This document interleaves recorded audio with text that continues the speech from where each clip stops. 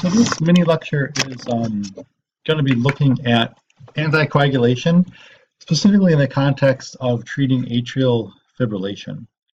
So there's a little bit of a physiology review here.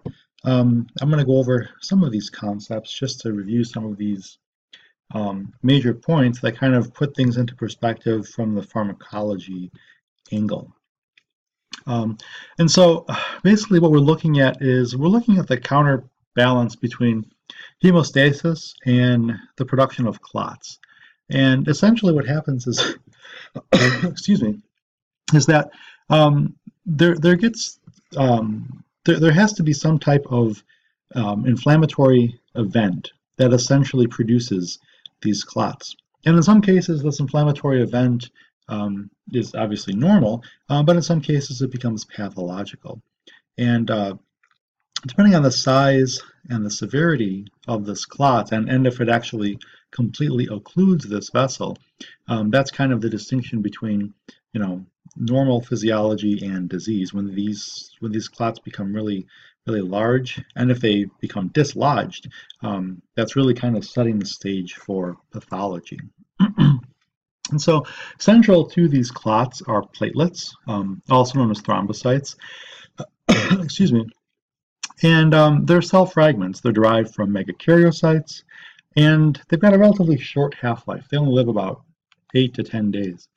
And in terms of the platelets, they basically play major roles in the formation of these clots. And so and when you talk about the clotting cascade or the clotting process, these platelets can adhere to each other. They can activate other platelets and have effects on the endothelium. And of course, they can aggregate. And when they aggregate, that's when these clots get bigger and bigger, and that's when pathology starts to manifest itself. And so central to kind of this inflammatory hypothesis in terms of the vascular system, we can revisit a hypothesis back in the 18th century called Virchow's Triad, which kind of sounds like a Russian mafia organization, but it's really looking at the interplay between endothelial cell injury, abnormal or turbulent blood flow, and this notion of the blood being too thick or hypercoagulated. And of course, within the physiology, there are normal control mechanisms that will inhibit the formation of clots, and there are control mechanisms that will favor the formation of clots, depending on what's happening at the local environment and what overall physiologic effect is needed. Okay. And so the way these thromboses or these clots can form could be physical damage, such as a wound. But for this lecture, we're really going to talk about physiological damage or pathophysiology that results in the formation of clots because of hypertension, and this is uncontrolled hypertension, turbulent blood flow, which is kind of happening within the atria. Those atria are not contracting at the proper speed, and in many cases are asynchronous, and so you get this kind of pooling or this regurgitation of blood within the atria, and that basically can form a hypercoagulated state that's really able to clot a lot faster than normal. Other things, bacterial products, cholesterol, toxins, and radiation, these are all things also that can induce the formation of clots, and we'll come back to these concepts throughout the curriculum. In terms of having blood that's essentially too thick, these thrombi can form due to inherited reasons. Some of the more commonly encountered genetic reasons behind hypercoagulated states are listed here on the left. And then they can also be acquired over time. So certain drugs can induce a hypercoagulated state, autoimmunity to various proteins, autoimmunity to heparin molecules, autoimmunity to certain certain phospholipids, can produce these acquired hypercoagulated states. And so the outcome is the same: blood is too thick. And so central to this blood being too thick are the formation of these thrombi or these clots.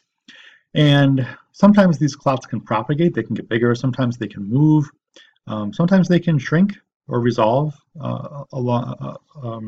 by themselves. And in some cases, they can actually become vascularized. And so this is due to essentially the inflammatory cells that infiltrate these clots and actually lay down a vascular network, and the process of angiogenesis can occur. Excuse me. Likewise, as these clots move, they become embolic. So an embolism is a solid, liquid, or a gas, but it's a mass that moves through the circulation. And so then, therefore, thromboembolism is a clot that has migrated out of the initial site and has moved somewhere else. And so, atrial fibrillation can produce thromboemboli. They can move throughout the systemic vascular network. Pulmonary embolisms are typically caused by deep vein thromboses, and these typically occur in the lower leg extremities, and break off and migrate into the lung compartment. Okay, and so in terms of pharmacology, we're going to treat all these coagulation disorders with the drugs that we're going to discuss. And so what is coagulation? It's the change in the properties of blood. And so we're talking about the physical properties of blood changing from a liquid phase to a gel or a clot-like viscous type material. And so anticoagulation therapy or anticoagulation measures will keep blood in this liquid phase so that these clots do not get bigger and cause pathology. And so if these clots travel in the coronary circuit, you can produce a myocardial infarct. If they travel into the cerebral circuit, they can produce a transient ischemic attack or a stroke. And so these clots are definitely problematic, and really, excuse me, the main therapeutic approach to managing these patients with atrial fibrillation is to prevent these clots from forming. All right. And so the coagulation cascade is really complicated when you first learned it. It actually makes more sense when you apply the drugs to it. So I think in this new curriculum, it might actually be a little bit easier. I don't know, we'll find out. I do want you to realize that when you're looking at the coagulation cascade, and this is just an excerpt from one of the pathways. Essentially, you have Roman numeral whatever, and then it gets converted into Roman numeral A. And so A is active, and so this is an example. So prothrombin is Roman numeral factor 2, and then thrombin, which is biologically active, is factor 2A. And so the way in which prothrombin gets activated to thrombin is through another factor. And so typically in the coagulation cascade, one factor activates the other, and that's why it's a cascade. And so like any other biochemical pathway, you need an enzyme, you need a substrate, and you need a cofactor. And these three different ingredients, so to speak, will basically produce this coagulation cascade, which basically produces all of these prothrombotic type factors. And so thrombin is essentially the central key player to this whole cascade. And so this really just kind of shows you the machine where one activated factor activates the second factor, and then that activated factor activates the third factor, and so on and so forth. So this is what that coagulation cascade pathway looks like. You can further subdivide the different components to the pathway into the intrinsic and the extrinsic, as well as the common pathway. And so just some kind of unique attributes about these different pathways. The extrinsic pathway is, the tissue factors are essentially generated outside of the circulatory system. Okay, the intrinsic pathway, these factors get basically activated or exposed to negatively charged molecules, which could be bacteria, proteins, or enzymes, glass, foreign substances, and then this instigates a specific cascade of the following factors listed here.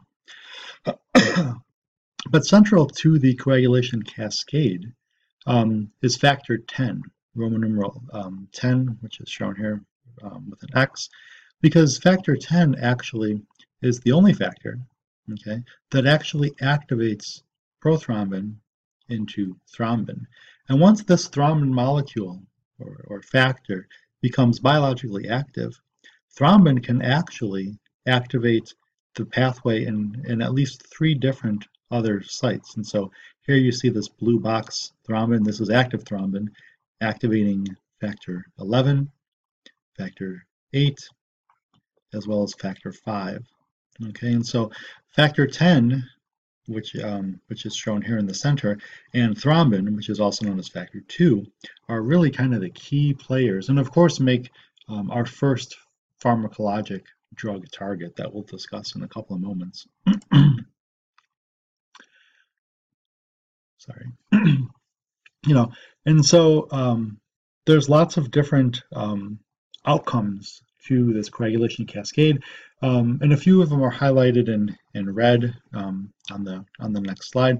We've got antithrombins, okay, which actually reduce the activity of thrombin and some other factors. We've got proteins CNS, which are also kind of your vitamin K dependent factors that inactivate several other coagulation factors, and your tissue factor pathway inhibitor, TFPI. And so there are built-in control mechanisms that restrict or inhibit the coagulation cascade. And so what we also can do from a pharmacologic standpoint is utilize those same concepts and have drugs that can mimic these effects. And this is clinically significant, as you'll see in the latter part of this lecture. Okay, and so the drugs, or the factors and the proteins that restrict the coagulation cascade, so they would inhibit the cascade that was pictured here, are shown here. And so the main ones really are antithrombin as well as proteins CNS. And so these are the ones that actually have a kind of a well-defined pharmacologic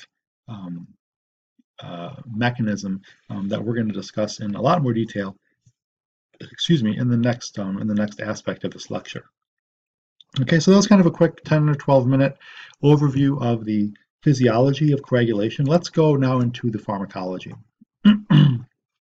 Okay, so there's several drug classes, that affect the coagulation cascade pathway.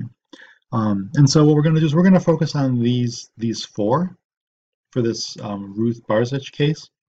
We're going to talk about heparin molecules, as well as heparin-like molecules or synthetic heparin molecules. We'll talk about vitamin